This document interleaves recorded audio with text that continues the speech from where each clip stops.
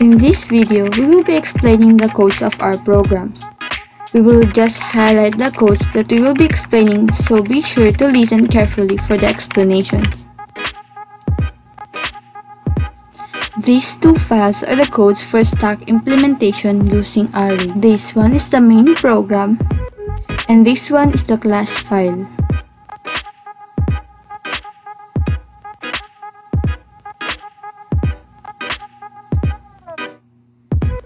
This code is how we will be calling the class file.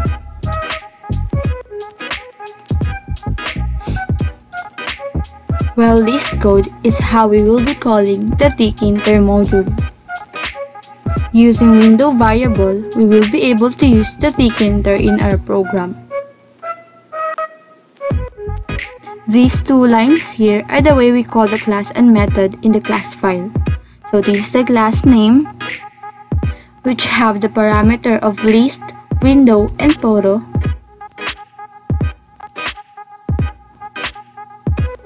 And this is the method called mainForm. Inside the mainForm method are the operations for tkinter, or the objects that we used for GUI design. So let's break down every parts of these codes. These first three lines are all about the window title, color, and size. This code is for the photo that we insert in the window. We use the photo as a label in our GUI. These buttons here are for the menu of the program. Every button has specific command if you click each of them. This first button is for the adding of the notebook in the list. If you click it, it will go to click function. This click method will just give us an output. The output will just inserted in output text box. So here's the code for putting the text box in our window. First, we have an entry or input box. This is where the user input the name of the notebook's owner. And these are the codes for putting the entry box in our window. So again, we have button for submitting the name. If you click it, the command is to go to add method. These are the codes in add method. The main operation here is just to push the name inside the main list or the stack. The second button in the menu is to check the notebook at the top of the stack. Next command is to go to check method. And these are the code for check method. The main operation here is just to pop the name inside the main list or the stack. The third button in the menu is to pick who's the owner of the notebook at the top of the stack. And its command is to go to pick method. And these are the codes for pick method. The main operation here is just to print the name of the notebook's owner at the top of the stack. The fourth button in the menu is to check all the notebooks, and its command is to go to check all method. These are the codes for check all method. The main operation here is just to print all the notebook's owner inside the list, and then set the main list to a null.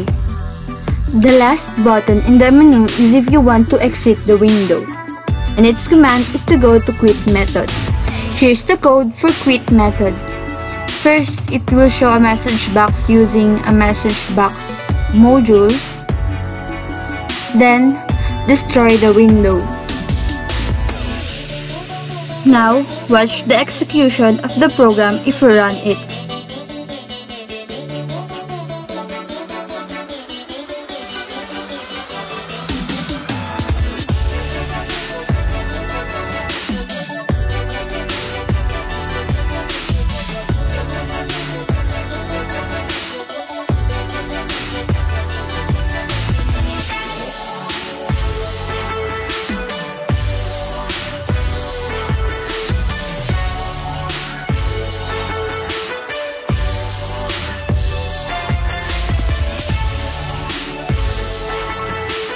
So here's the whole program for Queues implementation using linked list. Well, this code is how we will be calling the Tkinter module. So here's how we call the class, and here's the class to be called. Here are just the same as the first program, so I won't be explaining it anymore. Here we'll just focus on the commands and the methods because those are the differ from the first program. So in this program, you need to input the user's name and concern to get an appointment. After that, a button sign up should be clicked. This button's command is to go to start method. And here's the code for start method. Here, a sign up method in the class linked list will be called with the name and its concern as the parameters. So here's the sign up method in the class. This method is just to enqueue the patient's name and concern to the linked list. So now we go to the 4 buttons at the menu. So the first button is for the user or patient to enter the room. Its command is to go to next function. So here's the code for next function. Here, queue method in the class linked list will be called. And here's the code for it. This method will just output the first patient lined up in the linked list. The second button is for the patient to begin the consultation. Its command is to go to consult function. This is the code for consult function. Here, consultation method in the class linked list will be called. And here's the code for it. Inside of it, yes. This method will output the first patient that lined up and then the queue that patient to the linked list. So here's the code for it. In linked list. This button is for the closing time. Its command is to go to close function. So here's the close function. Here, close method in linked list class will be called. Here's the code for it. This method is just for emptying the linked list. The last button in the menu is if you want to exit the window, and its command is to go to exit method. First, it will show a message box using a message box module, and then it will destroy the whole window. Now, watch the execution of the program if you run it.